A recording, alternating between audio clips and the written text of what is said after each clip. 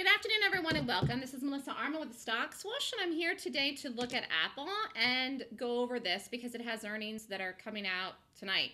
So I don't think this is going to do anything that's insane. My call is that it gaps up. I would be shocked if it doesn't gap up. So I do believe it gaps up, but I don't believe it gaps up anything insane. Let's just look here. I mean, this is due out in half an hour. So I think it has a nice gap up. I think it has a nice gap up, like around this area here. I don't think it goes something crazy.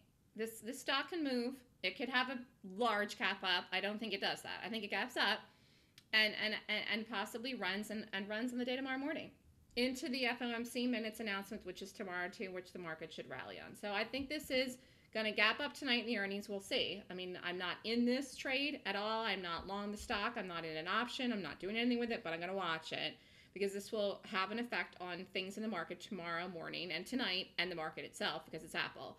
But I think this gaps up. I think it's a solid gap up, and I think it's going to run in the gap up tomorrow.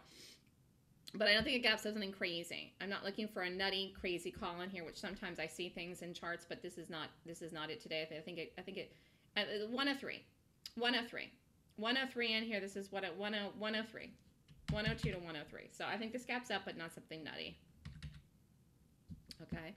So we'll see what happens. This is Melissa Armo with the Stock Swoosh. I'll do a recap on the Apple after the earnings announcement comes out in about an hour. I'll look at it and we'll see what it does. It should hold the gap tomorrow, though. I don't think this gaps up anything crazy. And if it does, fine. I mean, Apple's still in the uptrend. It's coming with the market like everything else on the planet. Never retested the anomaly day in here, though, so this is good. I mean, this is still strong, and it's holding the value and should run up and continue and make an all-time high this year with the market because the market's going to do that too. So this looks very good.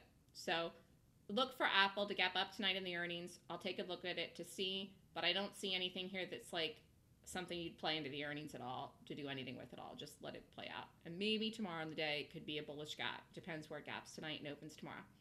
If you have any questions and want to learn my gap trading method, email me at melissa@thestockswoosh.com. I'm doing the bullish gap class in February if you want information about that.